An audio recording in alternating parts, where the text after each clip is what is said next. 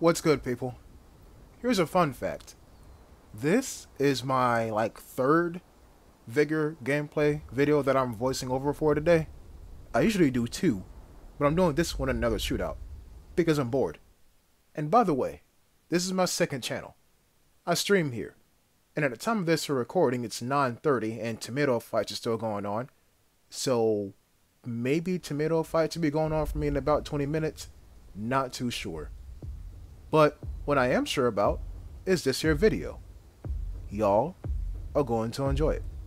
And I don't hype up my videos often, beside the one I uploaded yesterday, but I'll hype this one up a tiny bit.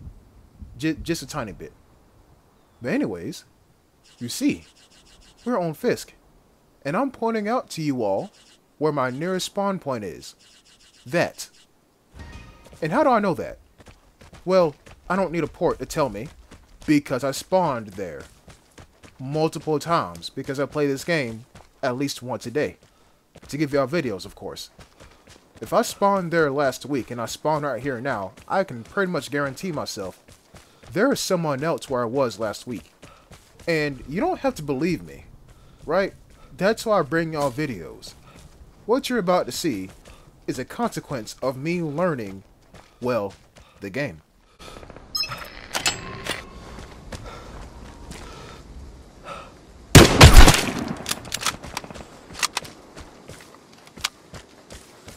There are people, like me, who will rush a spawn point because you don't have enough time to react to me running over there. Then, there are other people who will port you at your spawn point and then proceed to port you 2, 3, 4 more times and then try to kill you. Then, there is the people that will sit at a spawn point, wait for you to rush said spawn point, and when you don't find them, they're prone up on a hill watching you the entire time, and as soon as you give up, that's when they gun you down. Now, I've ran into all three of these players, and of course, I'm the first kind of player. I will rush the spawn point because I know you're there. But I bring all this information because I want y'all to be better at the game. Right? I get it. This game is interesting, to put it lightly. It has its moments, both positive and negative.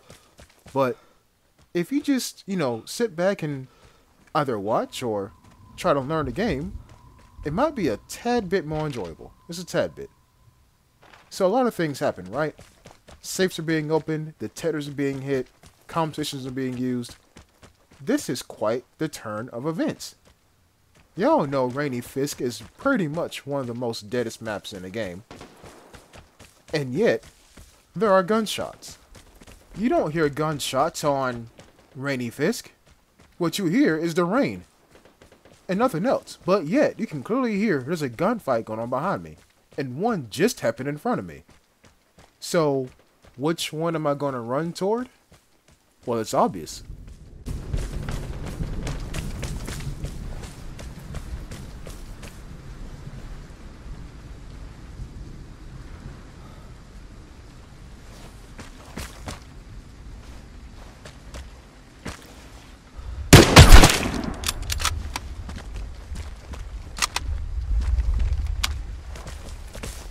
Now, I sincerely doubt that this guy right here was the cause of a gunfight. I sincerely doubt it. He was walking, well, when I seen him, he was too close to me for him to be like, I was shooting. Plus, he bought a VZ58P with a total of 60 rounds and only fired off 3. That's not gunfight numbers. That is, I was running out of ammunition numbers. That's what that was. So, he's gone, and now I have a secondary. Granted, it's one of the worst secondaries in the game, but still a secondary. Yeah. And I might need to use it because someone's hitting the time safe. And the time safe is up there in the corner of the map in that big behind building where there are lots of blind corners. And M82 is not going to work in that there building. And you see, I'm kind of thinking about going up there. But I'm also thinking about when he leaves, where is he going to go? Well, in this direction.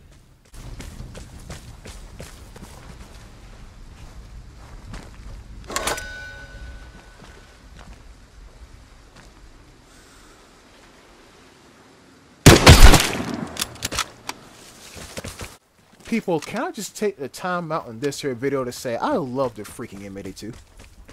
It's so damn satisfying. It's great. It's great. I don't know how else to put it. It's just great. And oh, look, a 629 and the LD5. Boy, with decent ammunition as well. Talk about an upgrade. I'll take that. And the 629 as well. Also, the 629 is fun. And it's also satisfying, but it's not competitive. And I like that. Let the meta stay meta, and let me have my fun. Because when I have fun and destroy the meta, it'll be all the more satisfying. Yes, I said that, and yes, I'm going to stick by that. So the time safe was hit, and I'm pretty sure it's cleared out now. The guy that's in that area heard me firing. So my element of surprise is gone. It's completely gone. That's why I'm running back here. Because I know for a fact it's going to stay in there for the entire match. And I pick up the phone.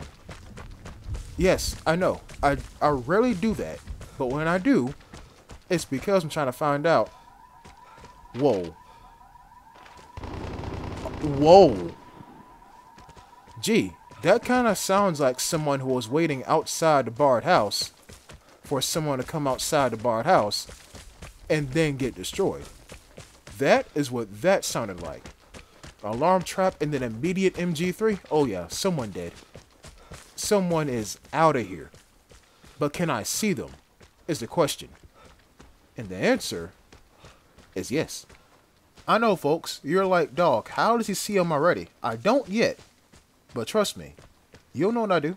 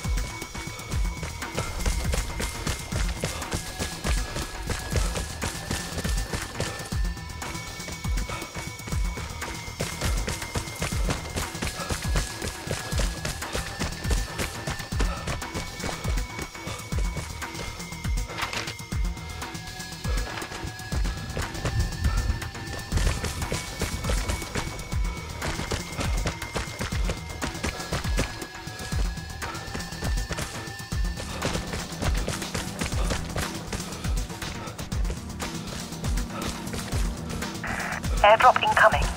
Get ready.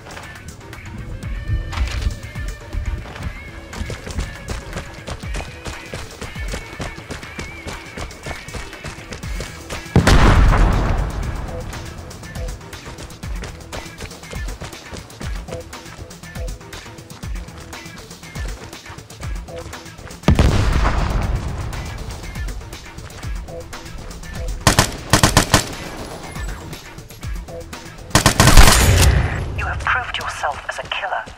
But will you stay alive when others know where you are? You see, I could have cut out the part where I spot the guy running from the barred house, I try to hunt him down, and I lose him. And I sit behind a rock thinking, damn, what's my next move? I could have cut that part out. I could have cut out the part where I was running down this hill to get my phone duel going on. I could have cut that part out. But I left those two things in to give you context and to teach you all a lesson.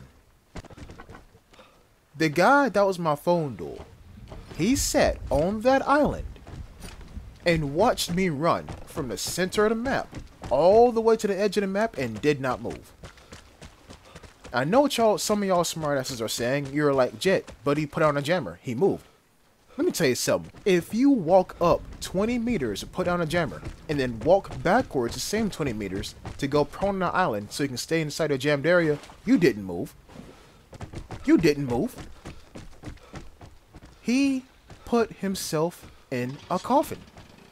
The coffin corner in football, if you know, you know.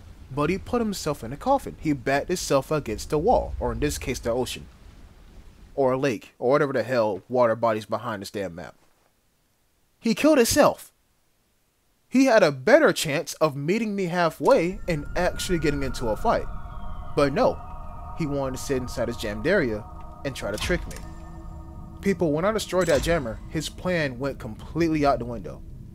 You saw how he threw 2 grenades past me. Not at me, but past me.